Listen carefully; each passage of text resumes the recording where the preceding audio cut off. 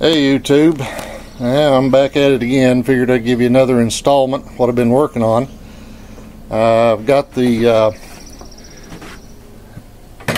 seat frame assembly here from an old Benson style gyrocopter that I'm going to be cleaning up and putting in some webbing for a seat.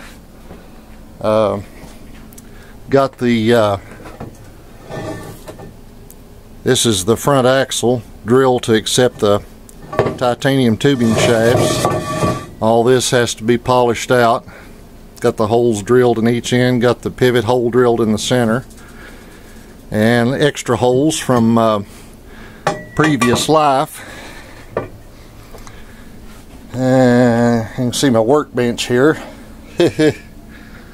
There's the frame. I've still got to cut the mast off as part of the rollover cage, but I've also got the rear axle drilled to accept the titanium tubing. Got it drilled in both ends. Got my brother-in-law working on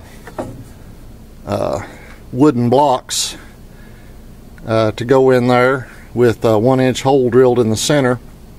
I'll press fit the wooden blocks in, slide the axle tube in the proper length, and then drill through for a couple of 3/16 inch bolts. So the front axle is 48 inches, the rear axle is going to be 58. Just decided to do that to, well, it's just the way the tubing worked out. Of course, this is the front half of the keel tubing. Has the pivot for the axle and the wire pad.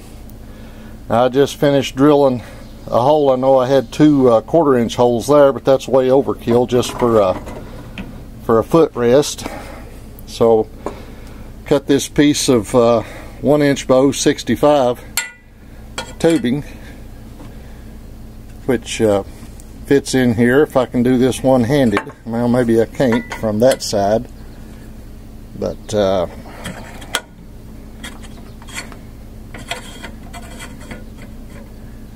and that'll give me roughly 7 inches on each side to put my foot.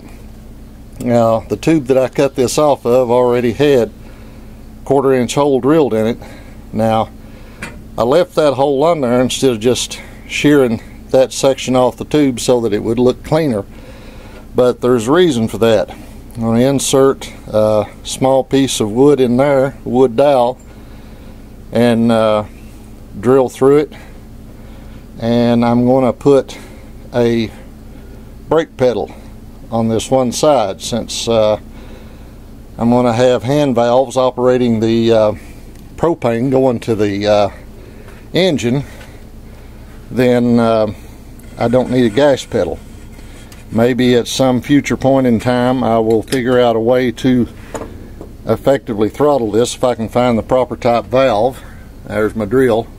Bosch. I like Bosch equipment. It's pretty good. But that's the progress I've made so far. I've got Aircraft Spruce and Specialty Company cutting me a 1-foot square plate, and I'm going to use it to rivet the rear axle to the keel in a corner-to-corner fashion. So hopefully I won't have to use aluminum struts. I just decided to try it that way because that's the area that I'm also going to mount the 30-gallon propane tank. And let's see if the TV is still on in here. I'll show you a picture of my engine. I've got it as my wallpaper. Oh yeah, that is my engine, and that is at Bob Maddox's rocket shop. It's on the test stand. The black tank is the propane vapor for starting. The silver tank is that tank's got a dip tube in it. It feeds liquid propane in.